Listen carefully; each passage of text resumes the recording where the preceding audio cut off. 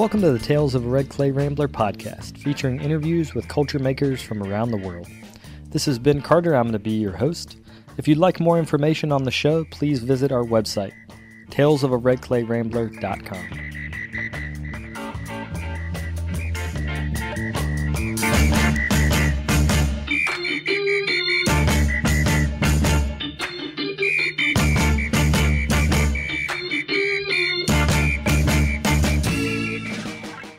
Welcome back to episode 358 of the podcast. Thank you guys for tuning in. Today on the show, I talk with Larissa Warren about the research she's been doing into raw clays on Tamborine Mountain. This is in rural southeast Queensland, Australia, and there have been potters working in that area from the 1940s up until today. If you'd like to see examples of Larissa's work, you can check out her pots at ratbagstudios.com. You can also read her article, Wild Women, Wild Clay, which is in the most recent edition of the Journal of Australian Ceramics. You can subscribe to the journal or find out more at australianceramics.com. Before we get to that interview, I wanted to thank some of the folks that have been donating to keep this show going. We are listener-supported, so I'd like to thank Kathy Hayward, Louise Court, and Michael Horer for their recent contributions. If you'd like to make a donation yourself, you can do so at talesofaredclayrambler.com/donate. Also wanted to do today's Amico Community Corkboard, which is in support of the Savannah Clay Community's Sip Cup Show. The show will be all online this year and will be juried by artist Renee Lepresti. If you'd like to find out more information about how you can submit for that exhibition, go to savannahclaycommunity.com. Without further ado, we'll get to the interview.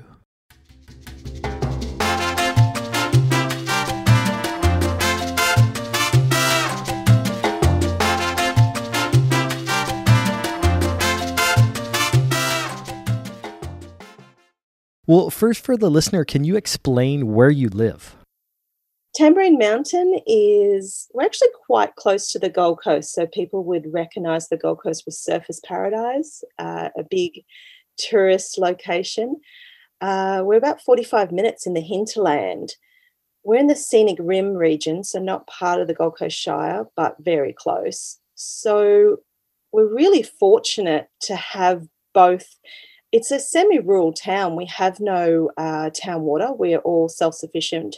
We have our own, each home has its own sewage system and we collect our own water. And so we have that kind of side of it. And there's quite a lot of farms and people have larger property up here. Yet, 45 minutes for someone that lives in a big city, that's not far to go to head down the hill. And we're about 6 degrees Celsius cooler than everywhere else because of the altitude. But it's we have a long plateau. So I think it's about 6 kilometres long. Almost 6,000 people apparently live up here. There's it's a tourist destination. It's very beautiful. So rainforest. The road that we go down, so there's about 3 roads to be able to get down to, town. That road that's closest to us was only developed in the 80s in this side of the mountain. And then there's 2 other exits which were a little bit older. So the population has really seen a bigger growth from the 80s onwards. I feel like a lot of your project is using wild clay, and every time I hear people developing roads, they always find clay, or at least in Virginia where I'm from, road construction means clay. Yes, well, it means that someone's done the hard work for you.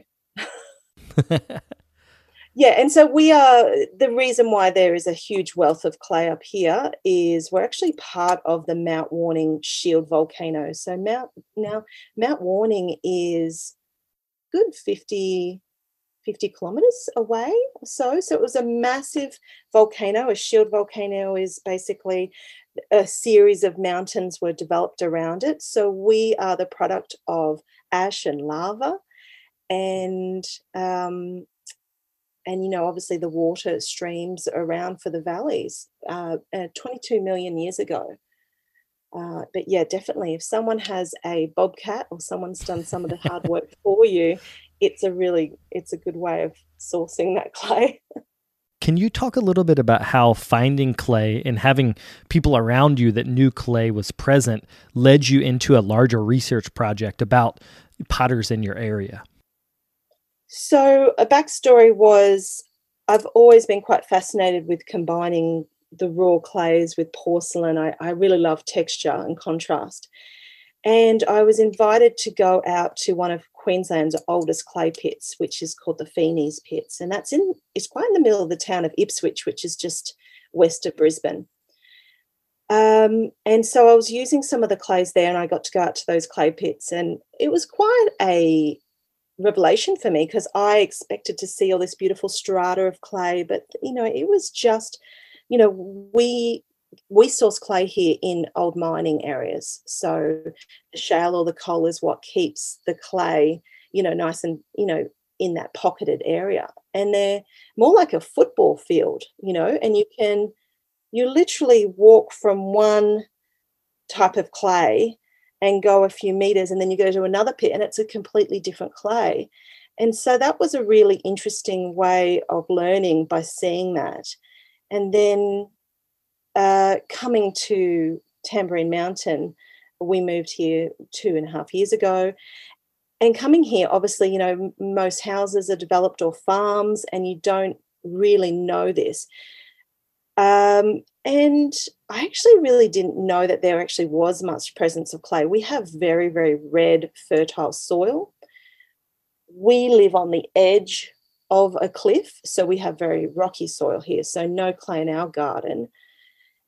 It actually came about more. It was through research and through discussions with the Heritage Centre and finding out about artists. And we have a very, like a Facebook page, a group community page where everybody gets on and complains about, someone's dog that's been doing something. And I actually posted on that and asked locals if anyone had had any clay.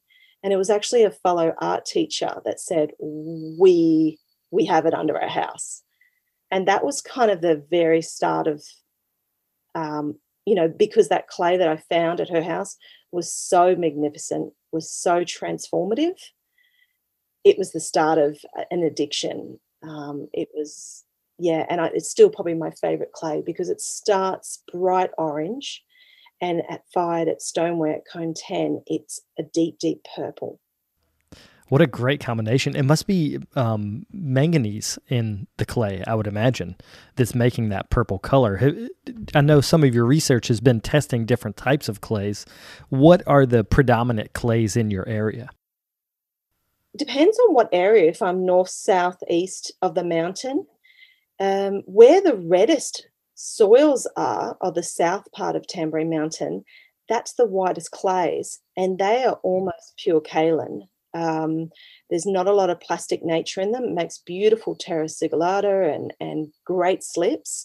And the way I found out about those clays was I was actually talking to some of the avocado farmers who told me about these hippie farmers that came in the 60s to get clay off their farms. But they would always speak to me in terms of the great slips. So we actually have had big landslides on the south part of the mountain, and this is because of these clays. So when it rains so much, the kaolin, because it's such a fine particle, you've got to, as opposed to other like a terracotta, which is a more coarser particle. So these clays would be incredibly slippery, and some hilarious stories about farmers looking in the distance and seeing their cattle moving down the hill Wow. without their legs moving. And I was like, what did you do? And they said, I ran the other way because my legs started moving without moving. Some big slips. So that's the white stuff. And then Eagle Heights, which is closer to the top where we are in the middle, very iron-rich clays. And this purple clay that we talk about, I actually was interested because I heard some other potters advising me that perhaps there was titanium in with the iron, and that's what could make that change. Um, so yeah, I'm still doing a lot of testing. I really need to send them off to actually be tested, analyzed, because my tests are always just lots of firing, lots of shrinkage, lots of measurements. Um, and then the last clay, or one of the other clays I've found is terracottas, which is in the north part of the mountain, and really lovely plastic clays, very difficult to settle and separate, um, but really rewarding. And they'll go up to cone 9. They'll bloat just past there. One of the things that's interesting about a mountain like this is that you can have a primary kaolin and terracotta relatively close to each other, just a few miles from each other, which when we think about geologic history, we think, in my mind, I think about, primary kaolins being way up in the mountains and terracottas being way down the mountain. But this is the story of geology. Once things are laid down, they move because the earth moves. So it's interesting how close in proximity all of these things are. Definitely. Going back to the original, orange clay that turned purple, I got so excited by that clay that I went back to that art teacher and said, "Oh, can I get some more?" And she was like, "Yeah, take it all, because when it rains, a homeowner doesn't like clay under their house." When I went back, I dug in, a similar area, but it would have been maybe about 1 meter, because under her house was on an incline. She's been built on the side of the mountain, and there's been excavation. So it would have been perhaps a meter, slightly higher up the hill, but so close. I developed that clay, I tested it, could not get any purple. It was a lovely reddish brown, but it was gone. And I was there thinking, have I fired it too high? Did I change the way I process this? And when your brain gets really stuck, it really did take me a couple of tests to go, hang on, just remember back to those Ipswich pits. They were completely different clays in such a short little location to each other. Yeah. And exactly, I went right back, and I went back to the original hole that I dug and got back to that purple clay. So when you think about this general region, you're somewhat close to the beach. You mentioned to the Gold Coast, which is like a, very famous beach area. You're up in the mountains. You're at elevation. How long did it take you before you realized, like, wait, if potters used to live up here, they must have had a really hard life? Because in the 40s and 50s, it wasn't as easy, I would imagine, to drive down the mountain to get wherever you were going. Like, they were living, the potters that were there in this community before you were pretty remote. Yeah, they were. And there was a way to get to Brisbane. I've read some fantastic stories about how the one road off was North Tamborine, and they actually, got up at 4 a.m. and got on the bullock and went down had to go down the hill that way. They got on a train, and it would be a 2-3 hour trip to Brisbane. But people did make the trip. And what is even interesting is the road that I drive down to get down to the coast, that's called Tamborine Oxenford Road. And it's been known to be open since the 80s. However, it was before that being fully operational by the locals, who called it build it yourself road. And they did that. And I think predominantly because there was no high school on the mountain, and they wanted to obviously not send their kids to a boarding school. So they were making that trip, and they built it themselves. And one of the artists that I researched, Mrs. Agard, she was actually on that committee. She was on almost every committee. And I think that's hilarious. So they just went, well, if you're not going to build us a road, we'll start. And then the councillor, finally came in and put some bitumen on it and put a few signposts up. Yeah. Can you give us a rundown of the very earliest potters that you've researched that live there, and then kind of work us up to the present day?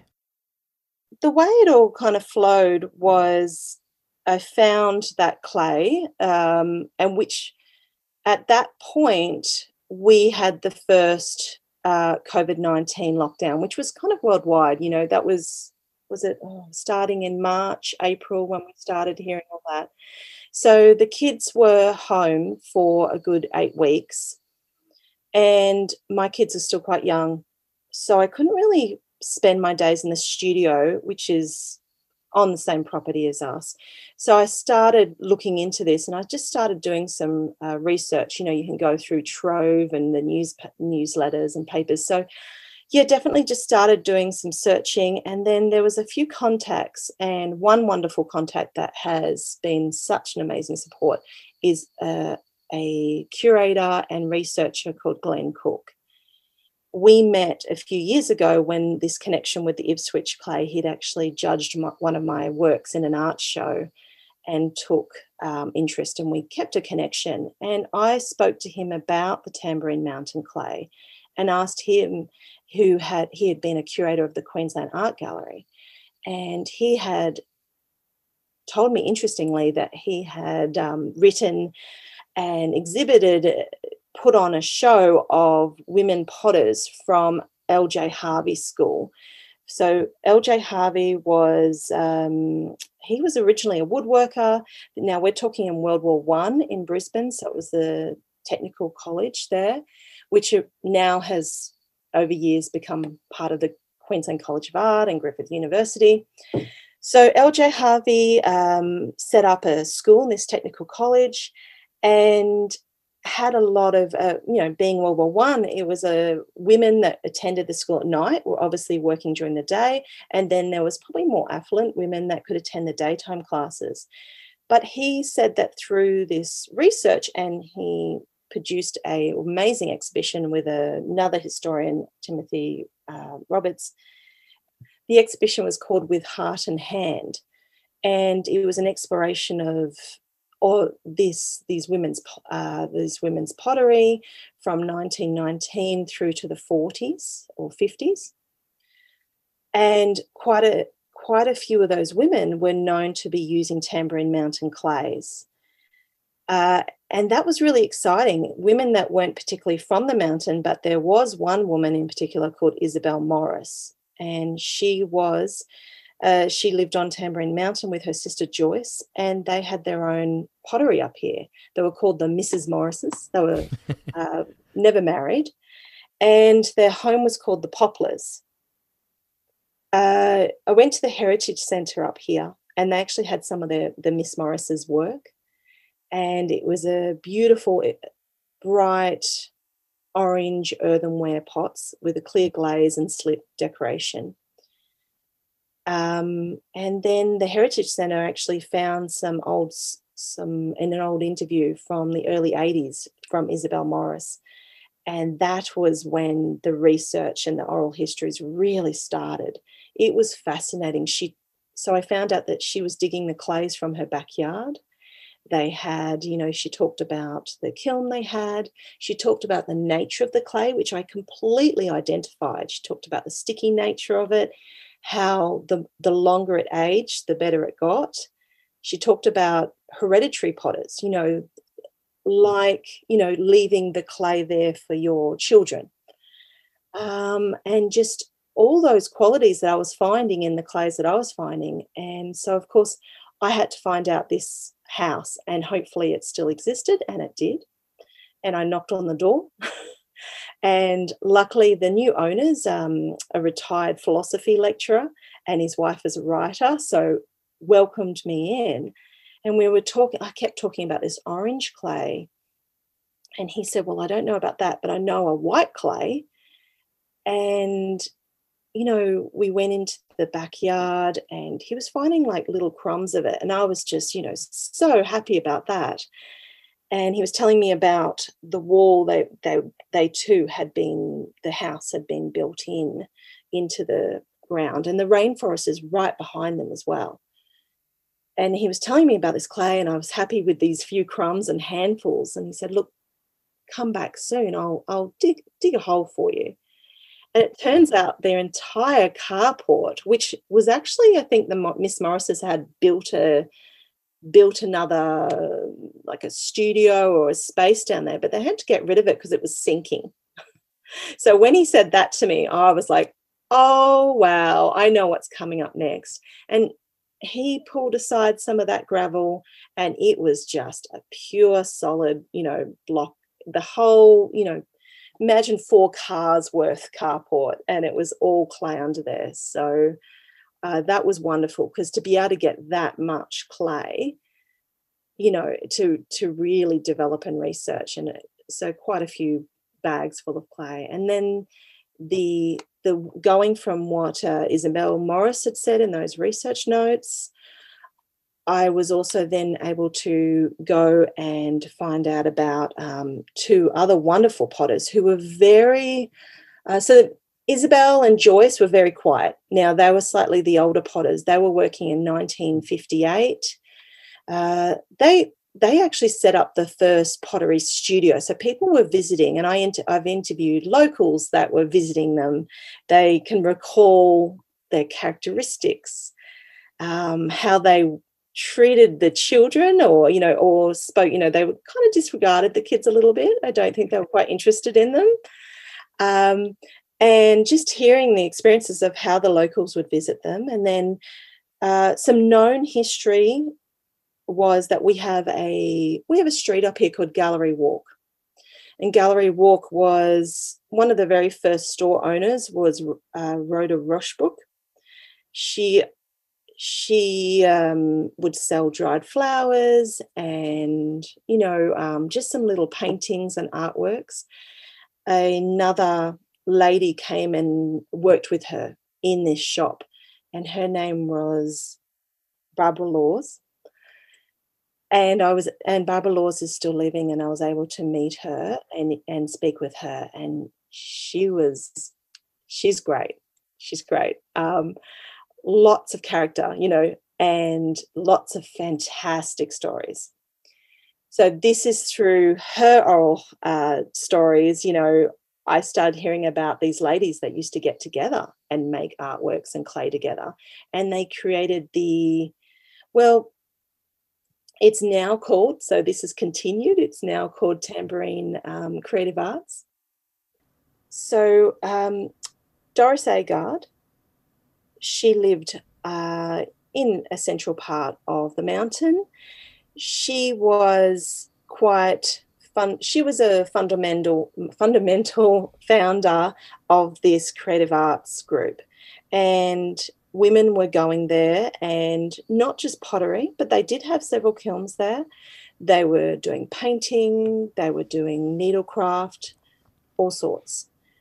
Her very good friend, Frances Carnegie, who was probably the most well-known potter that joined them, she came up in the late 60s, and she actually, Doris gave her some part of her land, so she actually built a house behind her.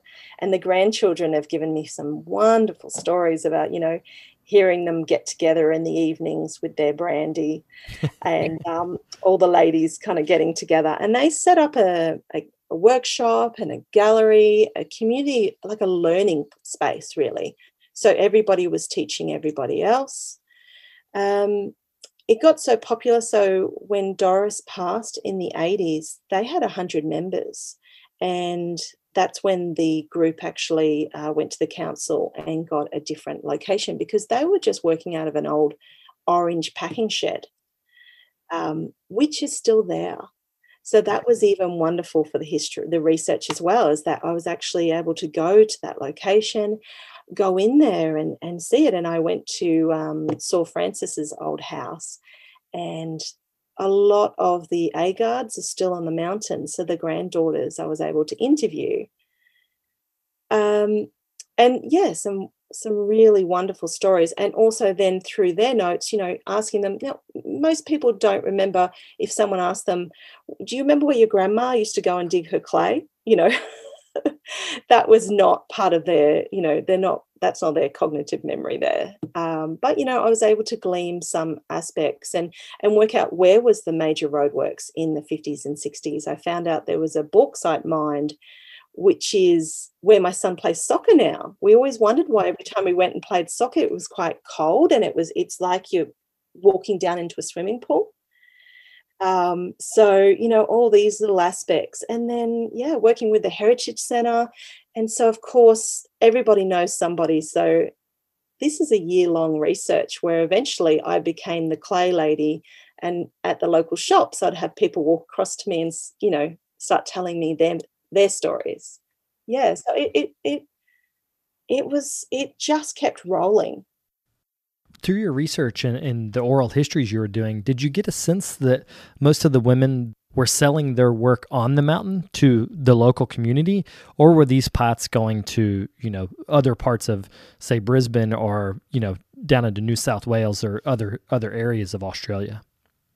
They certainly are everywhere now, particularly the Morris sisters' work. They were really quite prolific. I was quite surprised. You can go, there's quite a few collector groups in Australia, and, most people will put their hands up and say they called it Tamborine Q pottery often. That's how they would sign it. Frances Carnegie, her works are in galleries.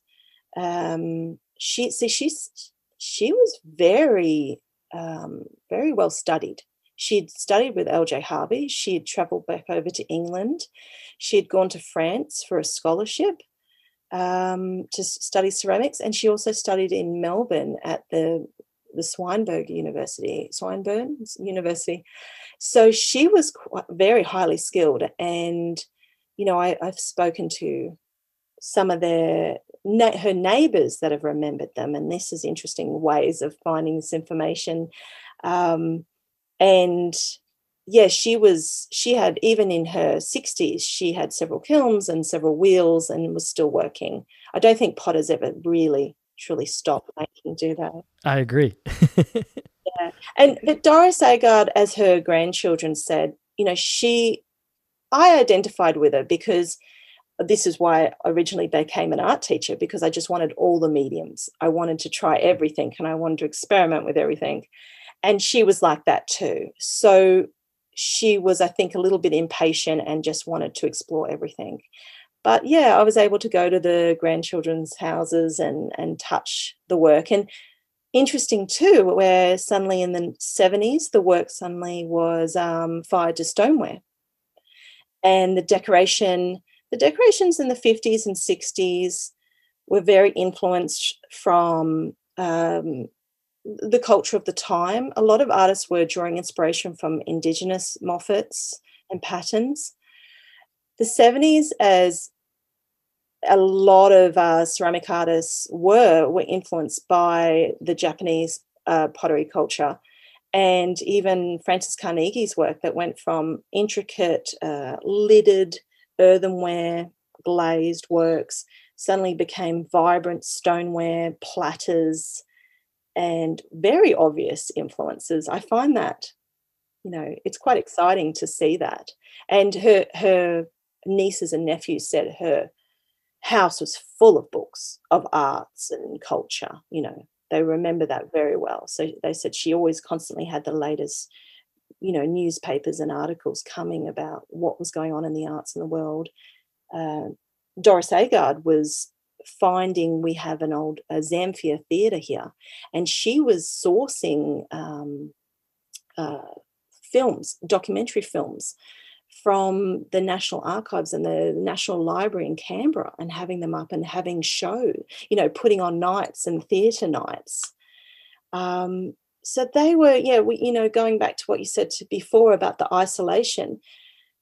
Yeah, there were, but these, as artists do, they crave stimulation and influence. And yeah, they, day to day, you weren't going down the mountain to do a lot of things, and you were, it was quiet up here.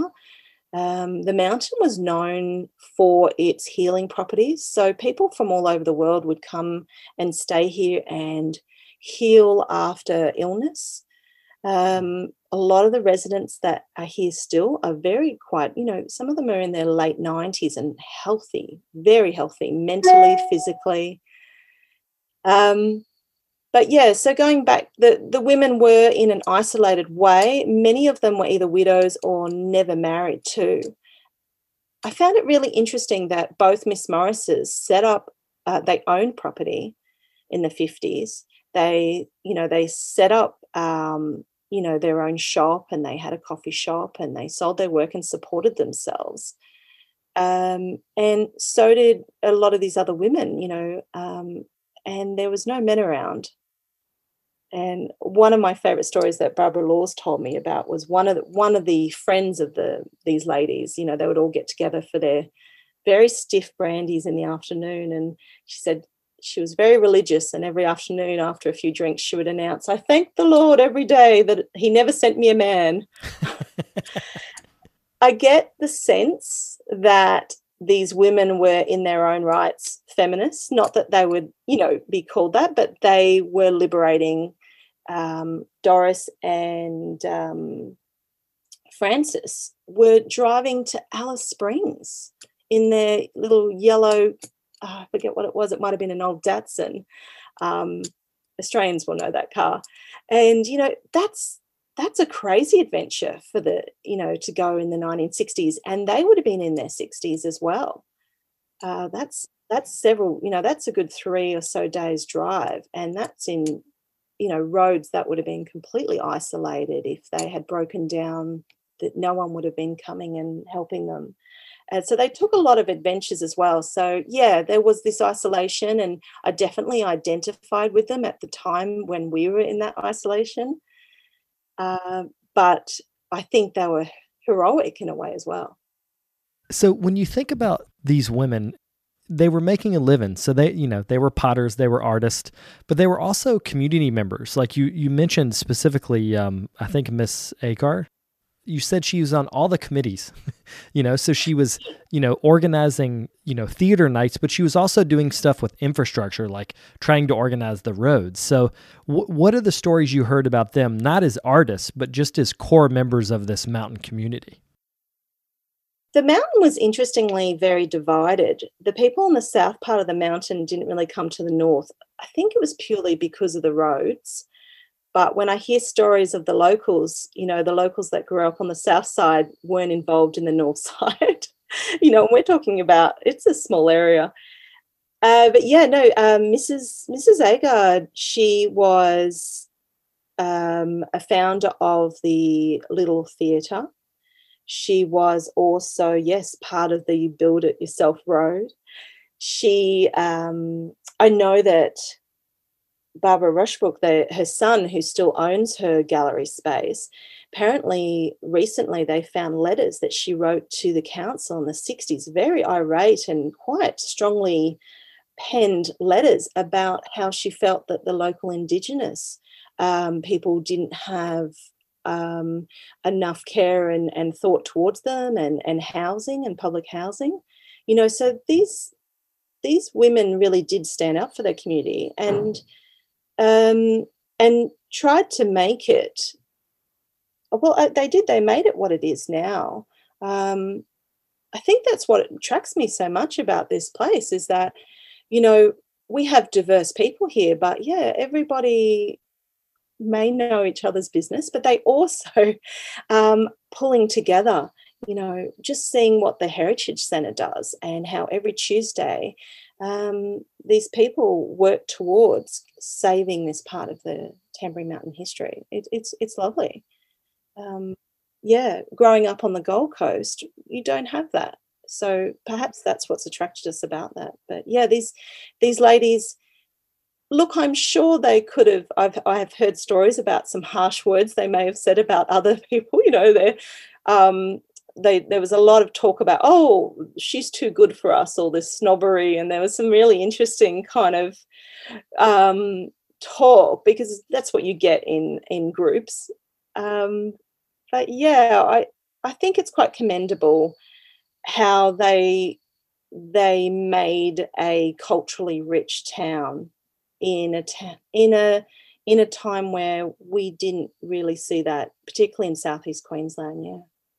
So let's pivot and talk about how this research project has affected your work. And first, actually, can you just describe in your own personal artistic endeavors, like what it is you're interested in about using raw clay? I think definitely that I am achieving a completely unique texture and color to buying commercial clay. I love researching and experimenting, and I find the journey itself just as enjoyable as the end product. I was always quite criticized when I was studying art at university, the fact that I wasn't ever really resolving a lot, that I kept testing and exploring. I have to embrace that now and know that that's part of, why I get to where I am. But yeah, the whole the journey, from going to the site to talking to the people that own the property, like from the terracotta, he's got a 10-ton excavator, and he digs it and he knows his land because he's excavated that. And the histories and the stories too from every person that knows that clay. So I feel like it's a privilege for me to then be able to take some, and I always only take a few buckets at a time. I work more consciously with it. I work small. I don't produce massive pieces because I'm more conscious of waste. The other thing, we have very limited, the electricity here is very difficult, the mountain electricity. So we have solar, and I try and fire just purely through solar. So it's a footprint thing as well. But yeah, those clays, it's that transformation. I mean, that's why I loved porcelain to begin with.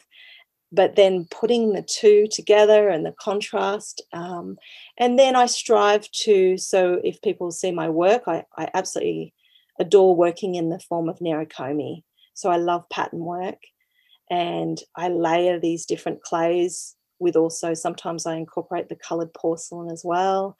And I try to, being an old geography teacher, I really like looking at those cross sections of the strata of the mountain, the geological metamorphosis, and like you were talking before about the shifting and that age and the time and that sense of place. So it does. It sounds really. It feels. Sounds really. Sounds really a bit silly, but I feel like I have a better sense of place. I have a better belonging, and these works are special. And if they make it through the firing, they're even more special. And in a way, this research project, I'm sure this has been a year's worth of work or maybe more. But your process of looking at clay as a geological material and then making a vessel that looks like geological material started way before that. So when I think of your work, like I'd read in an article, you'd said you very rarely glaze. Like you're really interested in raw clays that are coming, that are pushed together through that nerocomy process. So can you talk about wanting to make vessels that look like geological strata as an aesthetic choice? Yeah, well, definitely the patterns that I embed do. I often pick quite simple forms to tell those stories within. But yeah, I hope to. I think, I want to see it more like I'm giving you a photograph or a painting, or, my grandmother was a painter, and my first degree was in photography, and I loved doing landscape photography. And so I feel like, in a way, pots and ceramics is just another medium. I may not hang around with the whole clay thing. It's that imagery. Who am I? I'm going to stick around with clay. I think it's pretty rewarding. But yeah, it's telling that visual story, and it's abstract, but hopefully people can kind of flow with those lines and get that concept and feel like they're within a landscape as well. Yeah. There's a great article you did for, I think it was Pottery Making Illustrated, maybe 3 or 4 years ago, and you go through your process of building. And you made these beautiful bowls. I think they were even photographed with like some ice cream in them. They're mostly white, but then there's this strata that runs almost like a river, but it looks like a river of rock, the same way you look at geologic clay deposits, and it's this beautiful mix of colors that go through white. So when you're thinking about composition, because with Nericome, you're making aesthetic choices. So how do you choose compositions for a form like a bowl, something horizontal, as opposed to like a larger vase form, which is vertical? If the work is going to be used for food, you have to allow the food to speak as well. You've got to give it some space. So design-wise, I think that's why with those they're hand-built slabware pieces, but I make a massive big block of clay and I put the Nericome through it and slice it through. But yeah, I feel that it has to complement. And that pottery making illustrated article was actually all about. It was influenced by ice cream because I love ice cream, and I want to pay tribute to ice cream by giving it a lovely, smooth, polished porcelain dish to serve it upon. And then another artist coined my work as chaos chaos, and I think there is, as opposed to a traditional Nericome artist, that the patterns are well thought out of, they're very decorative. You'll see that my pattern making looks more haphazard, and I cannot reproduce the same pattern, and I don't really want to. I want them. I know in the mind what I'm doing, but I also keep layering and keep thinking, and then I'll slice in and see the pattern and I'll go back and rework it, and then I'll use previous patterns and embed that into it as well. I feel that someone asked me, when do you know it's enough, because I keep building the patterns, and I always say, well, it's always one too many, I think. It's like I've had that one too many beers. I've had that too many slices in the Nericome. I will take days and days to make those blocks, and they're not even that big, but it's because you have to walk away from them and look at them. I want to dive into them a little bit. So with it, when you're making a block in the article, you mentioned that you can make the block of clay with all these different layers of colored porcelain or, stoneware, any clay you're using. Then you can put it in a bag and then keep it for up to a week or maybe longer if you spritz it with some water. So can you talk about workflow? Like you've mentioned, or maybe before the interview, you mentioned that you have children that you're taking care of. You used to be a teacher and you still teach art. So, can you talk about the kind of work-life balance and how studio time fits into that? I left teaching. So I've always been very fortunate. I was able to teach part-time. So I taught art, photography, media, a bit of geography and history. I was very fortunate after my kids were born to be able to stay on part-time. It was after the Australian Ceramics Triennial in Hobart.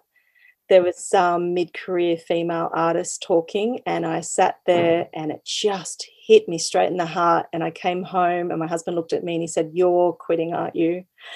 And I did. And so I've been full-time for just over a year and a half now. And because I've got that teaching experience, I do now, I provide workshops and I do professional development for other art teachers. We have no formal tertiary training in ceramics, not for the last almost 20 years. So all our art teachers are walking into classrooms without any knowledge of ceramics, but all the facilities. So I found a bit of a niche there. And I really still love being in the classroom. But yeah, normally I can have, most weeks uninterrupted in the studio. Those Nericome blocks can always be re-wet. You can I put like a car chamois around them or a sponge. I tend to use them all up though. I like to work from collections to collections.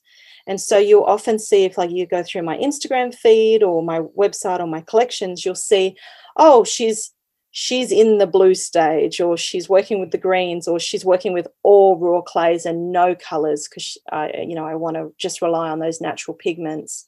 So I go through those stages, and I find it hard to go back. I definitely say no to commissions where people ask me, can you reproduce this work? And I know, hopefully other potters recognize this. My collections and the way I work is also surrounding about when I clean up the studio,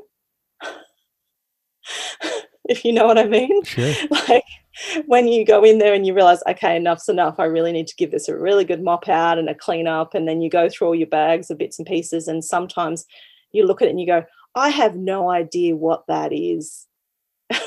And you just put it in the reclaim bucket and you start fresh.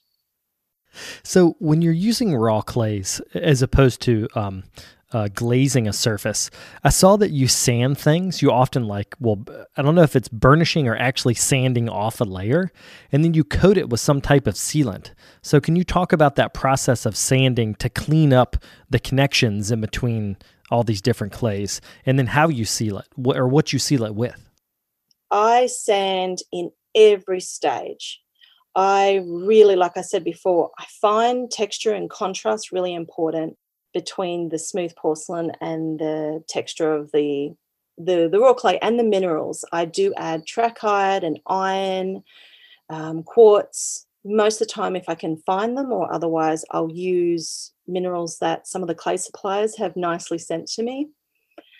So I will sand at the dry stage. So when the work has been, I dry in, broccoli boxes, your vegetable styrofoam boxes. I'll dry my work for weeks in them, slowly, evenly.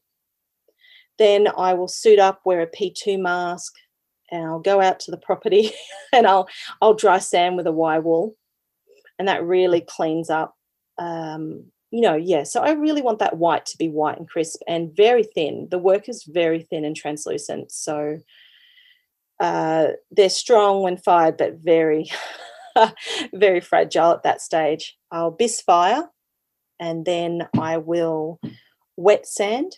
So with a wet and dry sandpaper, bisque, it's a high fire, and then I will sand again. Something I do, which is just like such a good little tip of, you buy your different sandpaper grits, but don't buy that fine sandpaper grit. Just use the old one that's worn down, and it's the same as the fine. So so there's 3 sanding processes. So that's probably why I don't make a lot of work. That's why people have to kind of wait for my collections to launch. I would rather make less work and make it right and perfect than make an abundance of it. So I don't even call myself really a potter all the time, because I just don't make enough to be called that, probably. I saw that you cover it with liquid. Is it called liquid quartz? Yeah, liquid quartz. I'd never heard of that. Can you talk about what that is? Anna Marie's going to love me. So Anna Marie's from Made of Australia. Now, she is a force to be reckoned with. She's a local Queensland artist, and she sagophiles works. Now, she's worked out she vitrifies and hyophiles first, and then she uses only natural products. She uses emu eggs and animal poos and snake skins and eucalyptus leaves, but makes beautiful patterns. And she wanted it to be restaurant wear and knew that it wasn't food safe. Now, this is a lady that doesn't like being told no. So she went and did a lot of research and came up with this product. And it's now, I think, being sold worldwide. If my work was just purely porcelain and vitrified, I don't think I have a problem with selling that. That's food safe, but because I am putting in the raw clays, and even though I test those clays to be vitrified, every batch is going to fire slightly different. So she's developed this liquid quartz ceramic sealer. It's food safe. It is nanotechnology. It doesn't change the matte or the gloss of the work. So it is to be put on, unglazed surfaces.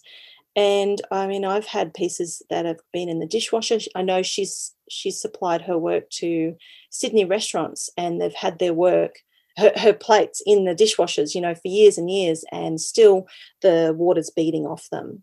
So it's a great product. And yeah, I don't use glaze mostly because I really want people to keep touching that surface that I've created, and I don't want to cover it up. Well, I wanted to wrap up going back to the original research you did of Tamborine Mountain. You've recently had an article that was in the Journal of Australian Ceramics, so I just wanted to plug that. Can you tell people how they can read that article? You can go to, so Australian Ceramics has a fantastic Instagram and Facebook sites, and the link to buy the article that is there. It was really exciting to write for them because, and also to get the front cover and the back cover. Yeah, congratulations. Well, that's my son's picture on the front, and he's quite chuffed with that they picked his. I was photographing the pots which went on the back cover, and he came in. He was 7 at the time, and he saw my test tiles and he stacked them up and he said, "Take a picture of this." And yeah. He's not let me, every time he sees the magazine, he goes, there's my picture. I spoke to Vicky Grimmer, who's the editor and amazing artist herself, and she's actually one of the 12 women that I ended up sending the clay to. So that was the other thing, is that I actually in my research discovered that Tamborine Mountain clay was well known. And there were some newspaper articles or adverts asking women to share these clays, even back in, I think it was in the 50s or 40s. And I thought that was fascinating. And then, we were in lockdown at the time, and there was that isolation, and I needed the connection, and I was doing all this research. I created a bit of a blog, and I just shared it privately with these women that I connected with. And then I said, can I send you some clay? I want you to play with it and test it. And they all work in completely different ways to me. And it's been really exciting. We're hoping to do a regional touring show. I'm still trying to organise funding for that. But yeah, each of them have brought out their own, there's nothing but, I can test these clays, but then if I send you some, you're going to come back with me and go, "Hey, Larissa, I did find that there's manganese in that clay," or "Did you realize that, when you did this to it," or "Have you made this glaze from this oxide from it?" And yeah, so it's fantastic. We've got 12 different women working in different approaches, and I've got a little club to keep me company. They were along for the ride. So the article is in the latest Journal of Australian Ceramics. I've had some wonderful feedback from potters, well-known Australian potters that I so admire. It's been an absolute privilege. Yeah. Can you leave your website and social media so people could get in touch if they wanted to buy work or ask more about the project? So it's Ratbag Studios. That's an old nickname from my husband from many, many years ago. So it's the website's ratbagstudios.com, and I have quite a lot of information there. I actually have some of that blog that I put on, the journey of the wild clay, and an education component to that. So some of those articles that we talked about are there for people to see. My Instagram, I'm mostly on. Facebook, there is one, but I'm not on it enough. But Instagram is a great way of connecting with me, which is just Ratbag Studios. Well, thanks for taking the time to do this interview and taking your morning to do this interview.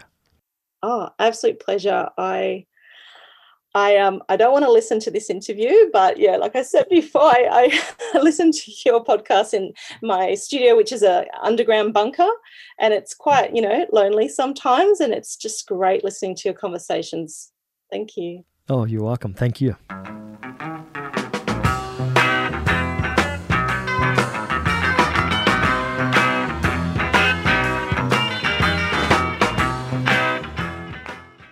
I'd like to thank Larissa for taking the time to do this interview. It was a pleasure to chat with her. Before we go, I wanted to do one more plug for today's Amico Community Corkboard that's in support of Savannah Clay Community's Sip Cup Show. The show will be all online this year and will be juried by Renee Lepresti, and you can find out more information at savannahclaycommunity.com.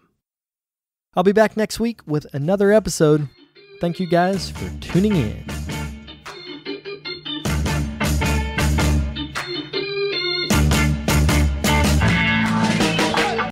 If you'd like more information on the artists on the show, or if you'd like more information about the workshops and events that I'll be having in the next couple months, you can follow me on Twitter, Instagram, and Facebook under Carter Pottery.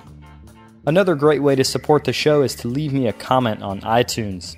To do that, search Tales of a Red Clay Rambler under iTunes Podcasts, and you'll find a page that's linked to our show. Thank you guys for the support.